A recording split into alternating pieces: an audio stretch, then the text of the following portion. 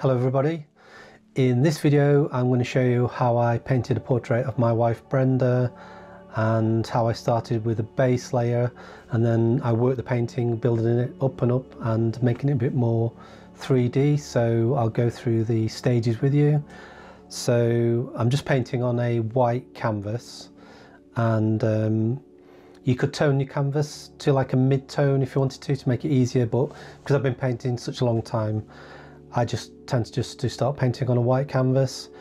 It was only a cheap canvas as well for this, which I should use a better canvas with it being my wife. But anyway, I used a Winsor & Newton canvas, and it's a cotton canvas. I usually use linen canvases. In fact, I've just bought some dye bond panels, so I will be trying those out with some paintings because I do prefer more of a smoother surface for painting on. So anyway, I started off just by painting Brenda's hair in. Painted a little bit, you know, not fine because I'm going to be going over it again, so I just want to get the values in really and just get the impression of her hair in, and then start working my way down onto her forehead. So I'm just going to work my way down, and just as I'm progressing through this, I'll just tell you what paints I'm using. So I've got my list down here. So I've got titanium white, then I've got a Michael Harding warm white, I'll explain that later. Then I've got Old Holland yellow brown, raw umber, Tera Rosa, which is like that's like the base for skin tone, like it's like a low chroma red, and then more of a higher chroma red, which is a Sennelier Red. You could use cadmium red if you wanted to. Then Alizarin Claret, so that's more of a permanent version than Alizarin Crimson, but very similar colour. That's Michael Harding as well. And what else have we got there? So we've got Ultramarine Blue, Viridian,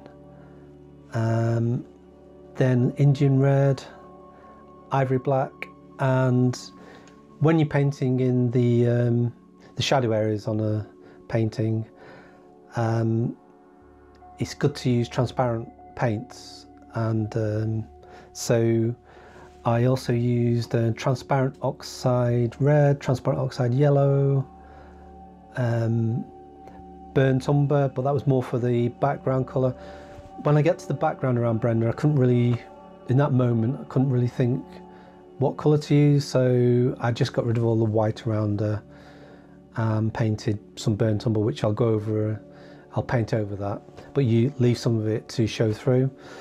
So what else did I use? So when I get to the finishing touches, especially for areas like around Brenda's mouth, I'm using Quinacridone Red because that's very transparent.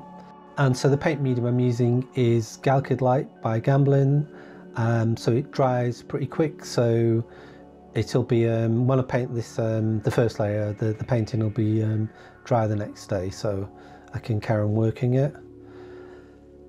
I would prefer, when I get onto the second, when I start working over the base layer, I did find it was drying a bit too quick for me, but if you go to Gamblin, they've got a good Instagram site and they've got a really good website, but they do show how you can mix, say, linseed oil with the Gamblin Lite to make it a bit more slower drying.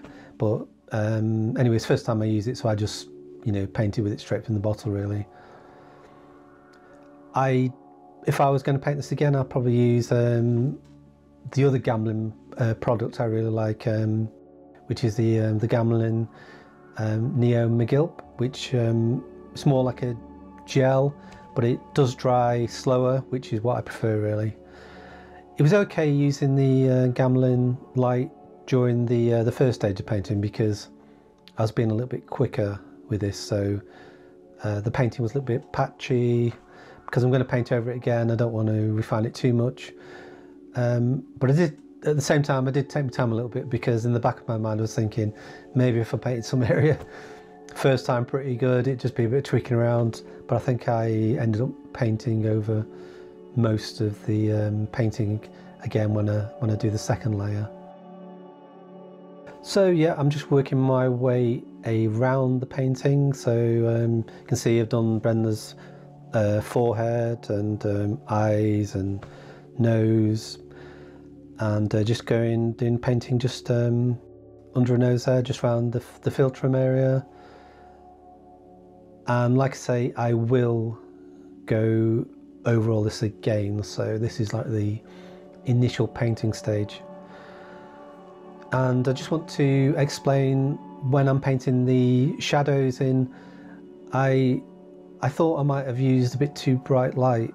I often do paint portraits using natural, just using daylight, but I used some studio lighting, and maybe it was a bit low, the lighting, or a bit too strong, so on the side of Brenda it did create very strong shadows. And when I really like the photo, so I thought I'd go with this, but I thought I can always lessen the shadows if they look too much. And the reason I've put on my palette, I've got quite a lot of paints on there. I did start, when I started painting, using limited palette, and so I still quite like using a limited palette sometimes, especially if I was doing alla prima painting. But it's quite handy to have the colours that you need, and so you're not mixing up over and over with the limited palette. So that's one of the reasons why I've got so many paints on, and just to be a bit more efficient. So the shadow area is when I was using the transparent colours. So I was using the Oxide yellows and reds and the Alizarin Claret, and you know, if you need to tone it down, Ultramarine blue is very transparent as well. So I was working the shadow area, trying not to make it look too red or, you know, too blue, and so I was really working it. So if I put, say, too much orangey colour in for the shadow, I could tone that down with some blue. So if you look at the colour wheel, you got blue is the opposite to orange. So that's why I'm using a few different transparent colours, just so I can tweak around with it. And the good reason for using transparent colours in the shadow area is because it creates kind of a richness. I think the light can pass through, and it seems to create more of a depth to the painting. So yeah, so I was just using those transparent colours around the shadow areas. So looking back down at the video now, I'm just working on Brenda's top. So I just used ultramarine blue for this, and some black, and maybe I might have used a little bit of burnt umber as well, just to tone the blue out in certain areas. So yep, so once I get the paint on Brenda's top, yep, I can go onto the background, which I'm doing now. So like I say, I'm just using burnt umber for this, just so I can get rid of all that white, and kind of bring Brenda's image forward a bit, and probably help me choose my values a bit better when I get on to working the second stage. So now I'm going to start building Brenda's portrait up.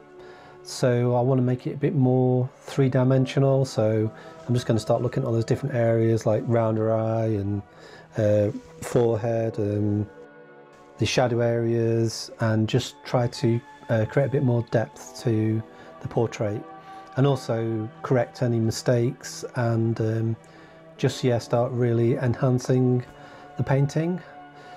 So you can see there that I'm just painting around Brenda's eye. So this area where it's a bit darker, I'm trying to make it a bit darker, and then maybe a bit lighter and go slightly darker, just to create that form.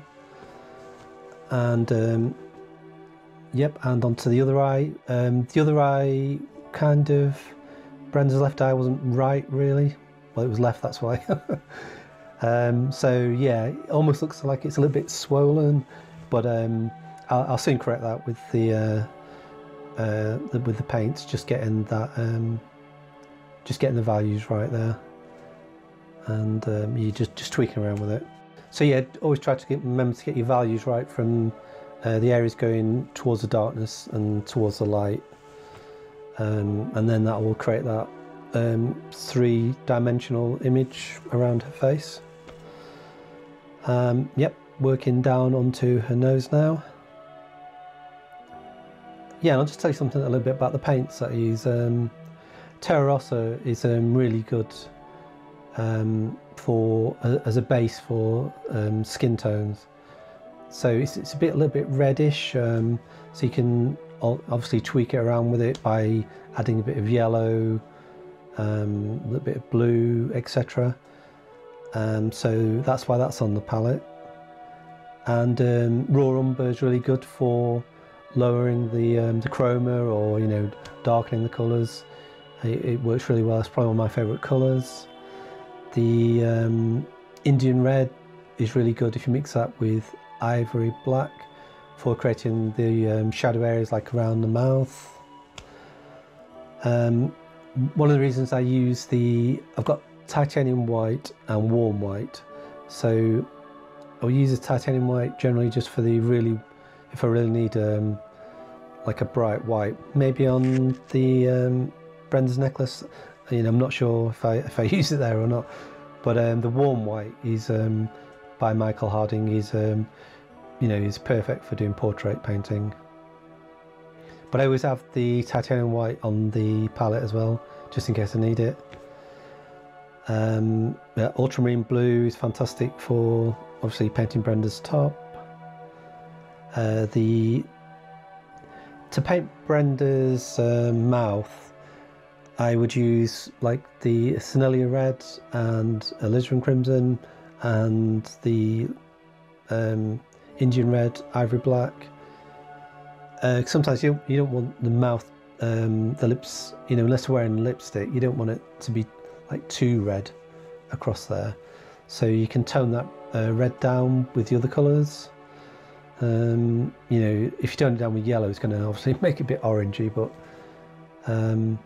yeah. And I also, when I'm painting by eye, so I've got my laptop up to the left of me, so the picture of Brenda on Photoshop, and so I can zoom in and out if I'm looking at different areas. Also, I can use the color checker tool in Photoshop if I wasn't sure about some area, the complexion.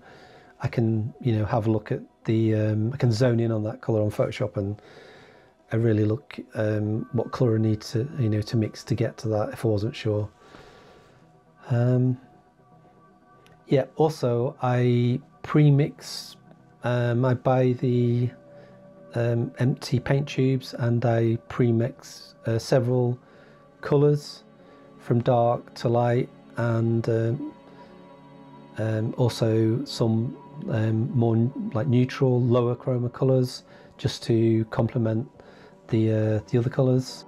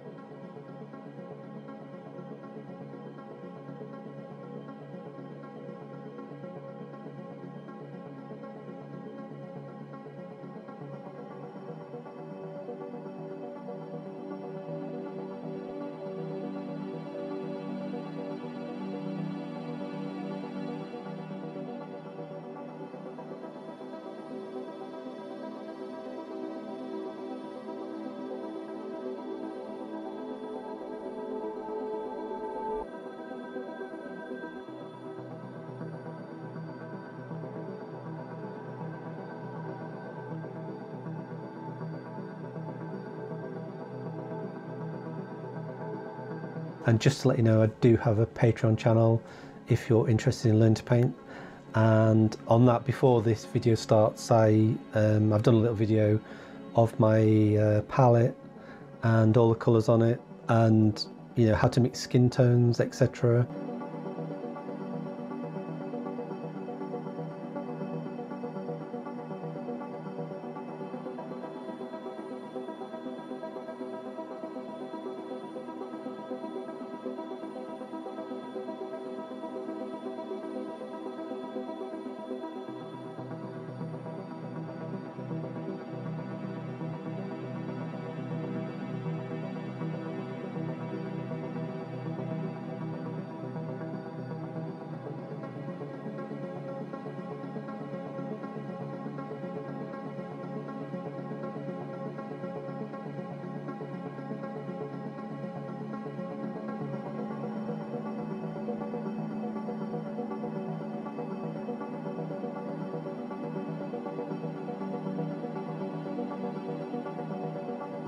And last of all, I signed the painting.